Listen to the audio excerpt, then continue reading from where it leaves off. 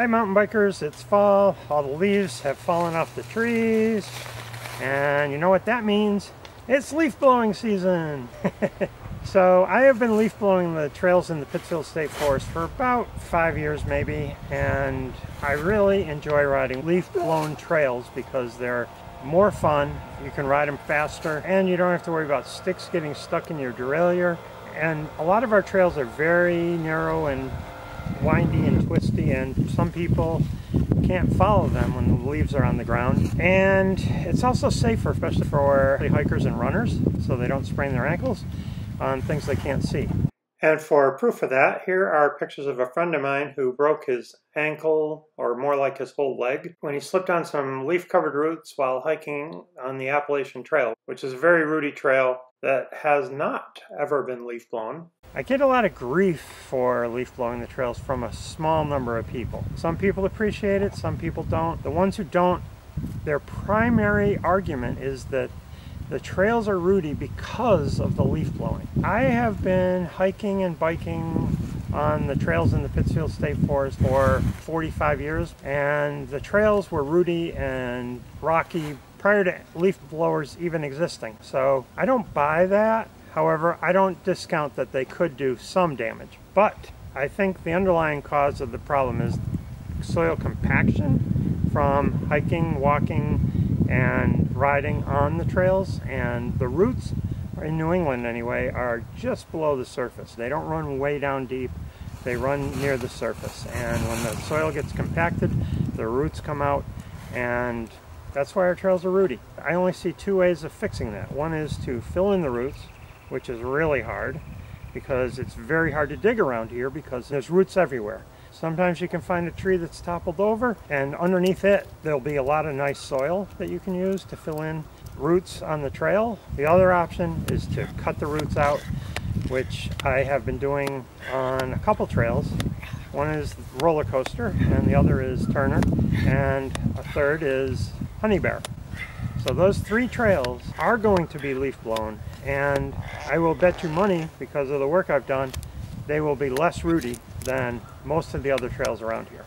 So the rest of this video is from the spring of 2020, when I went around and surveyed trails that I had not leaf blown and tried to determine how much leaf litter actually piles up. It isn't very much once the bikes ride over this and the leaves get broken up and break down into nothing. So enjoy the rest of this video. Thanks for watching. Okay, I think people greatly overestimate how much the leaf cover actually fills in the trail. This trail was not leaf blown last year, and it's just full of roots. There's pockets of leaves, but none of them are on the roots. The roots are all leaf free. So let's measure how much leaf cover there is there. I'm going to try to scoop up how much leaf cover's here. That's it. How thick is this? I don't know if you can see that, but that says just 0.033 inches of leaf cover. Now this particular root is about 1.5 inches tall. So 1.4 divided by 0.03 equals 46 years of leaf accumulation to cover up this root. Okay, this is another typical mountain bike trail, which was not leaf blown last year, and you don't see any leaves on it whatsoever hardly, because this is a more popular trail and has had quite a few more people travel over it. It's very rooty in this section. So this section of trail was not leaf blown, and there isn't a hint of a leaf on it because it's kind of muddy and all the leaves got ground into the dirt. Okay, here's another trail that was not leaf blown, and there's almost no discernible measure of leaves, but let's measure these leaves and let's measure that root. Okay, so there's zero practically. Well, let me get a measure of that. Okay, so right here is the only discernible leaf, and that is 0.006. Now I'm going to try to get all the leaves here up. Okay, so that's down to dirt. So here's all the leaves that accumulated and have not really disintegrated, and we have 0.0445. Right in front of there we have a root that on this side is 2.5 inches. 2.5 divided by 0.0445. 56 years. I don't have 56 years left. I can't wait that long. I either got to cut this root out or bury it. And the leaf blowing of the 0.0445 inches of leaf cover isn't going to hurt much. Now, one of the sustainable trail building techniques advocated for by IMBA, the International Mountain Bike Association, is to bench cut on a side hill. When you do that, you try to get down to mineral soil so that your tread is mineral soil and not organic material. So if you look at the side of this, there's some organic material here, which they advocate getting rid of, and then there's mineral soil down here. So that organic material is about probably 3 inches. The problem is not erosion, it's not leaf blowing, it's that this soil packs down from use, especially if you ride in the wet, which everybody around here does. So that 3 inches of soil probably goes down to 1 or less. All these roots here are right on the surface. That root is about 3/4 of an inch underneath the nothingness organic material here. So that's why the trails are rooty. It's not from leaf blowing, it's just soil compaction. And at 0.03 inches of leaf matter per year, it's not going to fill in my lifetime. Okay, let's see how much this trail is cupped. At about 2 1/4 inches. Okay, let's see what we got here. 4 1/4 inches. Okay, this is a trail that was leaf blown last year. This looks like a little low spot. About 1 3/4 inches. Okay, that's almost 3 1/4 inches. So this is the Honey Bear Trail, and I've done some extensive derooting on this trail and also have leaf blown it every year for quite a number of years. That's about 2 3/4 inches. So look at this tree and the tree roots coming out of it. They come along here, even where there's been no traffic. The roots are above ground, and then they go into the trail. And this one right here goes above ground all the way back to the tree. So a lot of these trees have very shallow root systems. They're all right at the top. Okay, this is a brand new section of trail, and at the moment, as I'm walking along, I do not feel any roots whatsoever underneath my feet. However, once this gets ridden in the rain and through a freeze-thaw period, all those roots will come out because they're all very, very close to the surface.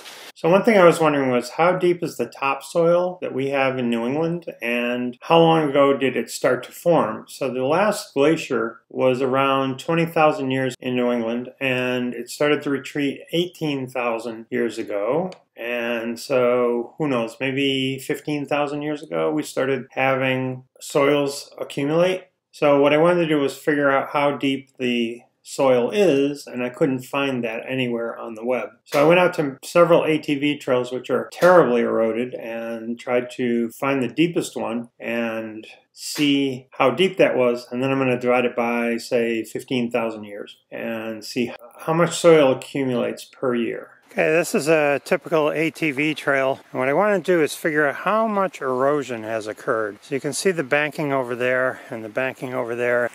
29 inches. Okay, here's another spot. 32 inches, 31 inches.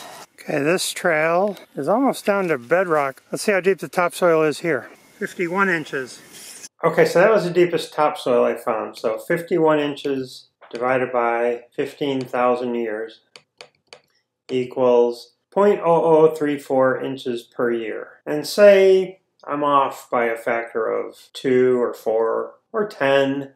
Say I'm off by a factor of 10. Multiply that by 10.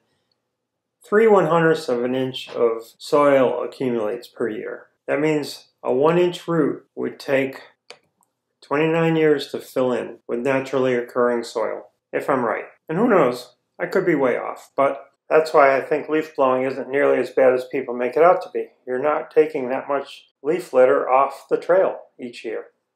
Okay, even in places where there are no trails, why wouldn't these rocks be covered up by leaves by now if the leaf matter accumulated so much? Okay, so I hope I've convinced you that leaf blowing is not the problem.